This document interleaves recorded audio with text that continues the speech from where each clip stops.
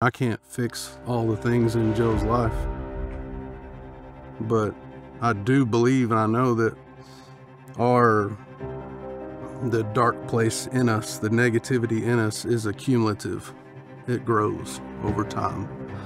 You keep getting kicked down and it's another notch on the belt of accumulation that's pushing you to a place that you never wanted to be. I wish I had the tools to fix more of those problems. He's been burned by multiple places that were supposed to work on it, and he's got a ranch. He has a use for it. He doesn't want a big crazy build. He just wants it running. Unfortunately, Joel has really been dealt a rough hand. He's dealt with financial issues, with divorce, with custody battles. He's been hit with every hardship you can imagine. You know, he's a rancher, he loves his cattle, and the times have been tough with that as well. You know, he's not getting a break. He's catching it from all sides, and I feel terrible for the guy because he has a heart of gold. So Joel is also a veteran, and whereas he plays a little bit into the mission, a big part of the mission is finding that new sense of purpose and being able to provide that hobby and more adventures to veterans and first responders that don't have that outlet yet.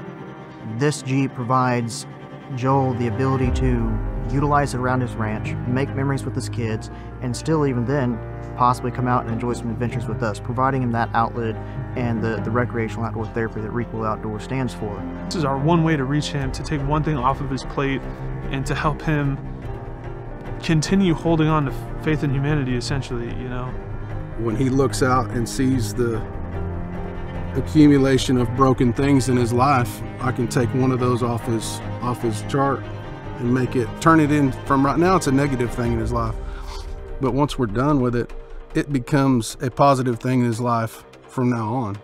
Just want to get this thing to where he can drive his kids around the ranch, check on the cattle, check on the fence, maybe drive it into town, and just have kind of a reliable little farm Jeep, and with some couple, you know, slight modern conveniences like a roll cage and better tires, pretty much. So there's a huge mark there with Joel's Jeep. It's not just another build. It is a build that brings a sense of purpose to somebody else's lives and makes the most for them. Fast forward through a 20-year Army career that didn't end on the best note, with a marriage that was kind of failing. You know, when the Jeep kind of died, you know, I kind of took it as a symbol of, you know, some things, you know, going by the wayside. I mean, when you depend on yourself and your business to put food on the table, you know, if you've got a bad month, you know, it doesn't take very many of those before you really feel behind the 8 ball. Sometimes all the hard work in the world just doesn't seem to make it happen.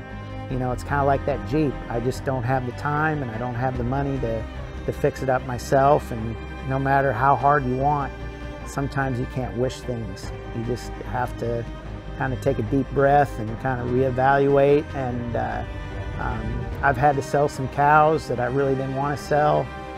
Kind of broke my heart, but you just got to kind of fight for another day. It was kind of a struggle. It was a great memory. It was kind of a sad reminder. But, you know, after a night of fellowship with fellow veterans, I got talked into, you know, giving them the Jeep and letting them see what they could do with it. And right now they're hammering away on it, and looking forward to seeing what's done when they get it all done.